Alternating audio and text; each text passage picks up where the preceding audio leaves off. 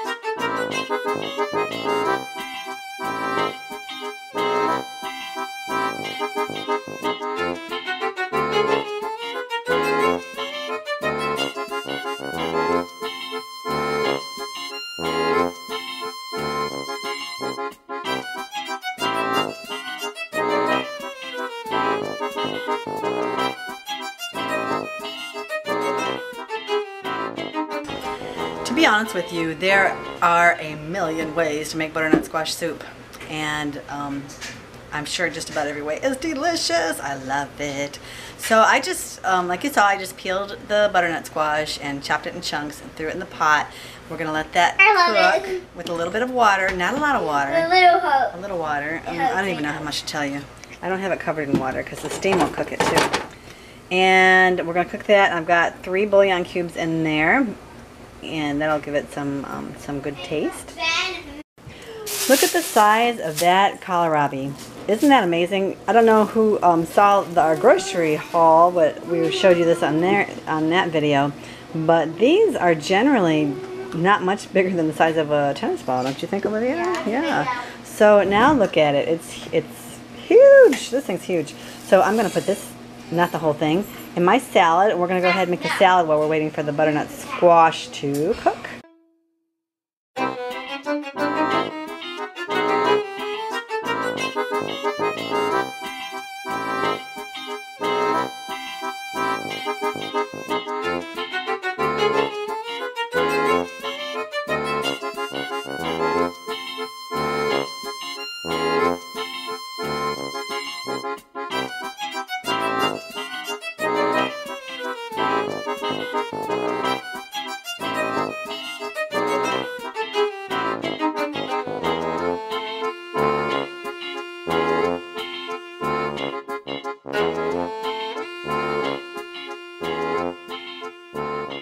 Let's see how our, oh yeah, that's good. That squash is good.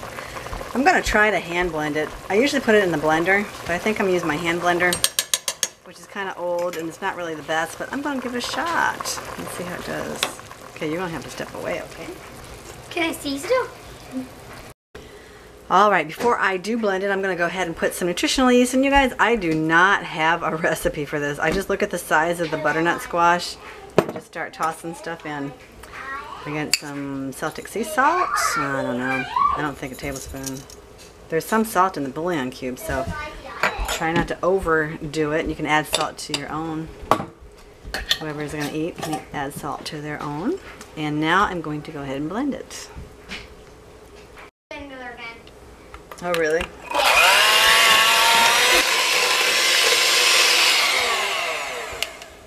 That looks pretty good. So that actually did pretty good. It could be smoother in the blender, but I think I'm just going to do that. I wish I had one of those hand, what do you call those things you put in the immersion blender or something. That's what they call it. So, but I don't have one, so I just use what I have. Now I'm going to add some corn to it. Could I eat some? Corn in there. I want to eat. Hey, I'm going to talk to you about corn. I don't want to. I don't It's a good want talk. It's about you getting corn in your mouth. Okay. And then we're going to cook it a little bit longer until the corn is just right, just a couple minutes. It's really not super thick, but I think we're going to go ahead and put some soy milk in here because something creamy, something heavier would be better. I was thinking about putting some coconut milk in there, but Olivia says no. Because it's going to taste like coconut butternut. So we're going to put a little bit of milk in here. Make it kind of a creamy. Here you go. Okay. There we go. There we go. Now, that actually looks better. There's the soup. And you know what? This must be a hit because Nicholas does not like butternut squash soup. And I must have done it right today because he likes it. It's really right, grainy. Nick? Right. What's that? It's not very blended well. It's like very grainy. Oh, you like me? Because I should put it in the blender next time. But it still tastes good, right? Mm-hmm. Tastes good? Okay. How about you? Do you like it? Wait. You're supposed to use a spoon, honey. Really? A spoon. Catherine refuses to try it no matter what we do. Catherine. Speak for why. Speak, Catherine. Oh, you can't speak. Your mouth is full. Baby, he loves It needs to go in the blender next time. It needs to go in the blender. But it tastes really good. Come on, Gopher. Let's go for a walk. Let's see ya. Come on, let's go. There's your sweetie. School bus coming. That's the worst part of the job, isn't it, Catherine? Yeah. But somebody's got to do it, right? Yeah. And Mom has to hold rock.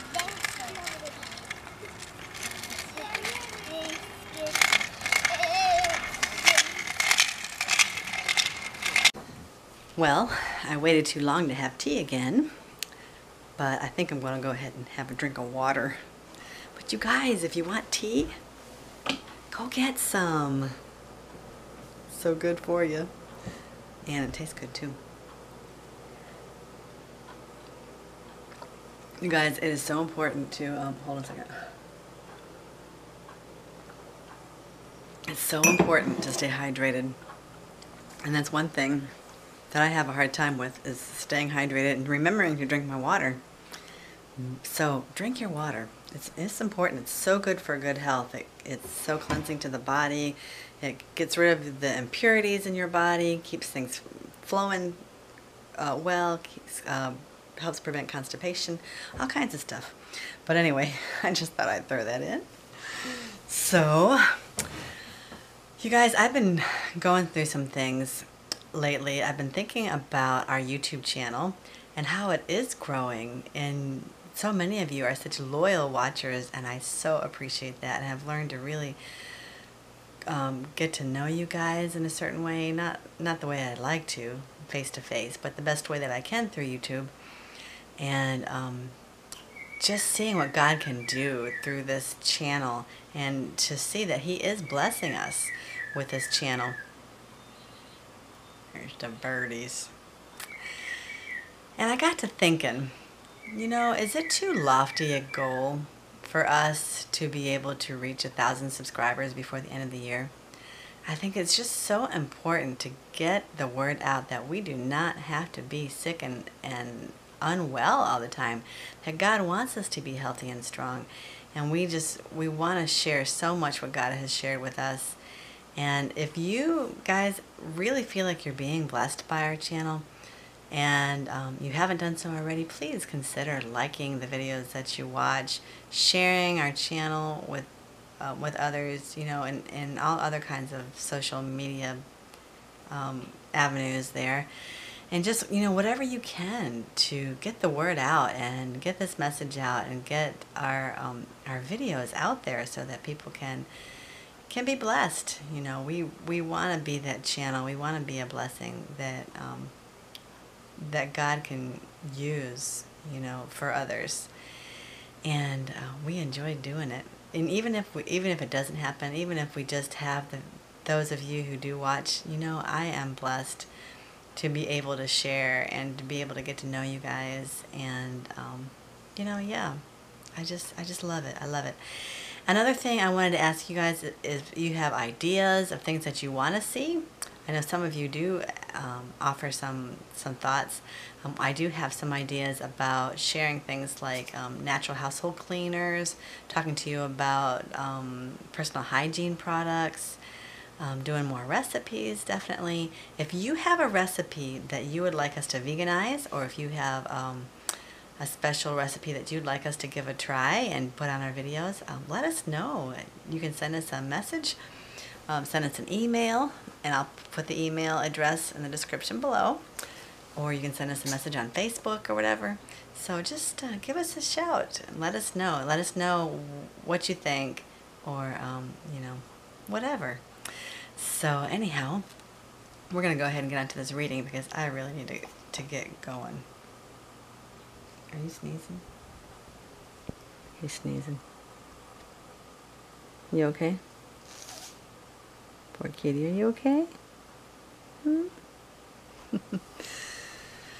So, anyways, let me get on with our reading. I am finding this devotional book that I'm reading such a blessing, and I found another little gem today as I was reading that I wanted to share with you. And this comes from the book called This Day with God, and it's for today's reading, November 25th, November 15th. And it comes from the website egwritings.org, and this is all of Ellen White's writings, and she was a prolific writer. She did lots and lots and lots and lots of writing. So and she has been translated into many different languages, and she is read all over the world. So on that note, let's move on. Let's read this. Looking unto Jesus, the author and finisher of our faith, who for the joy that was set before him endured the cross, despising the shame, and is set down at the right hand of the throne of God. Hebrews 12:2. We should ever cherish feelings of gratitude to those who have shown us favors in time of need. But these feelings that are so readily called into exercise by the kindness and disinterestedness of our friends should respond to the love and compassion of our benevolent heavenly friend. This friendship expressed by nearest and dearest relatives and friends is so far surpassed by the revelation of Jesus Christ that the former is dumb and expressionless when compared with the latter. It is natural that the heart should entertain sentiments of the warmest affection towards those who have done or suffered something for us.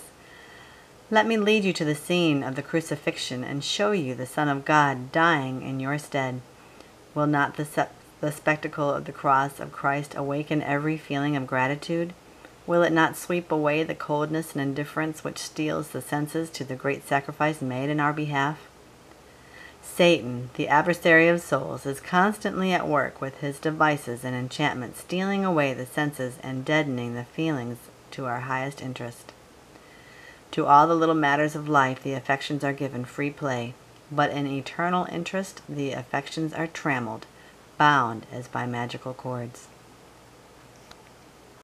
You know, to be honest with you, I could just read and read and read these words to you. They are just so beautiful, and I would hate for anybody to miss any of this. Please, I encourage you to check out this website and read a little more of these writings, because they are definitely inspired by the Lord.